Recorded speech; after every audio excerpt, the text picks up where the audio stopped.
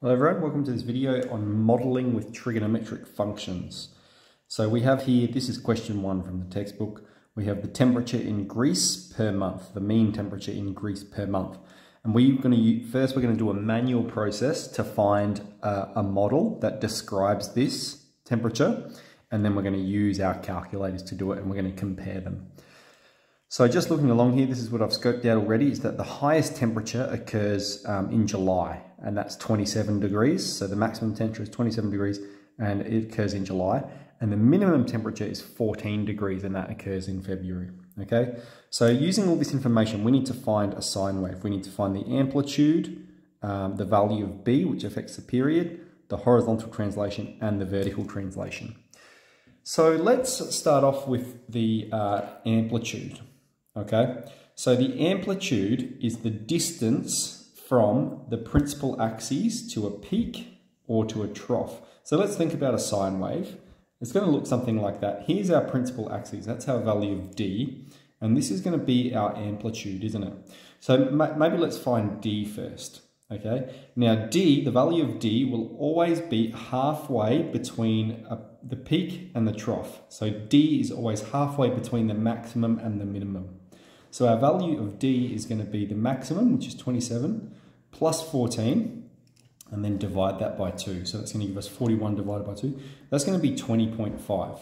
That's our value of D. That's the principal axis. And then the amplitude is, well, how far is it from the principal axis, which is 20.5, to the peak or to the trough? Okay, and so what we can see is from here, it's 20.5. And we go up to 27. That's going up 6.5.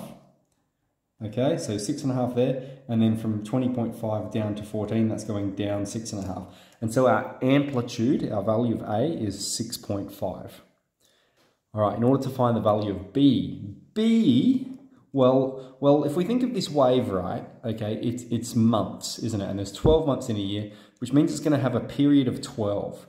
The wavelength, the distance for one wave, I'm going to draw it again, is 12. That distance is 12 units. From here to here, it's going to be 12.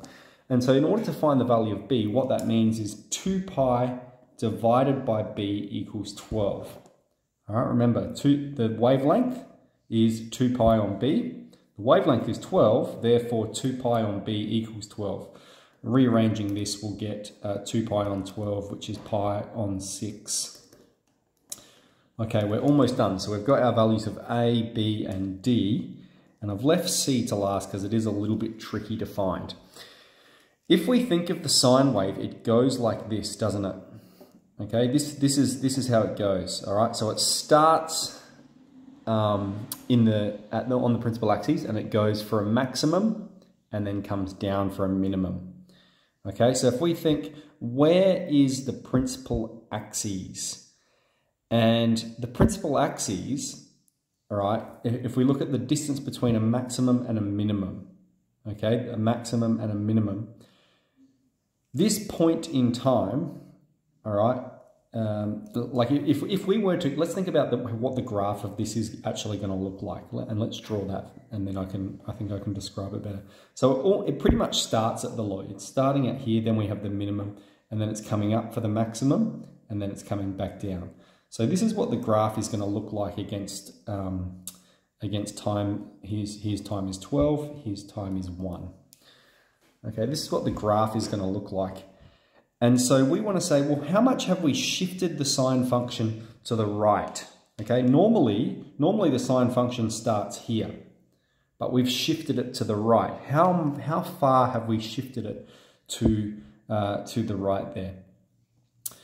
So what we do know, right, is that the max here, the maximum time, the maximum temperature is 27 degrees and occurs when time is 7.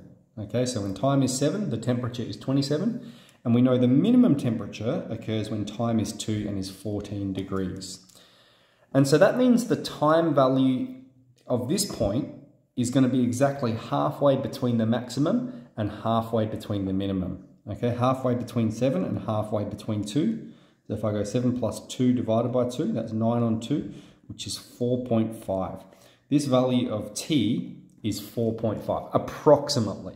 All right, if we're thinking of our wave there, here's where it's starting. Here's the first trough. I'm just modeling it straight off this data.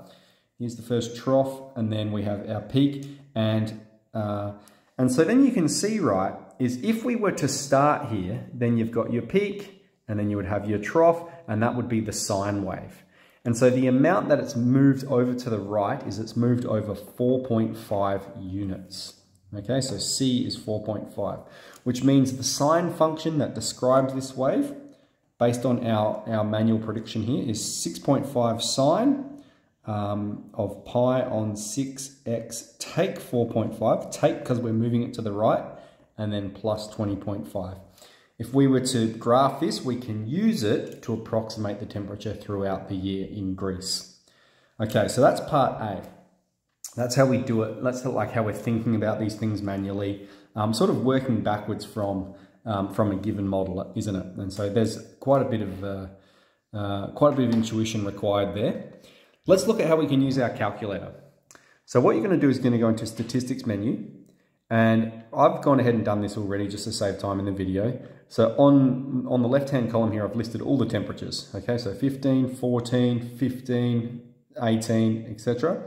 And then here's the months, where 1 is January, 2 is February, 3 is March, etc. All the way down.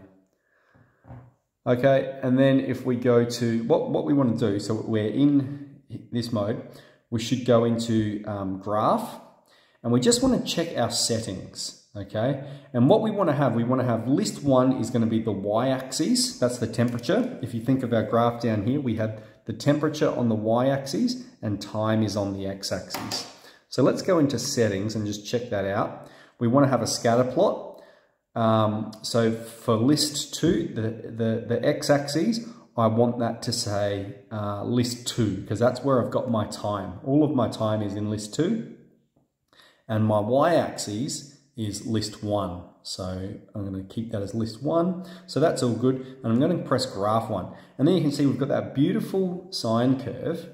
But now watch this. We can go calc, and we can choose any model to fit it. Now, we're not interested in these ones. We're interested in a sine curve. So if we press that, and we've got A is 6.14. Okay, so reasonably close to our 6.5. We've got B is 0.574. I think you'll find that's reasonably close to pi on 6.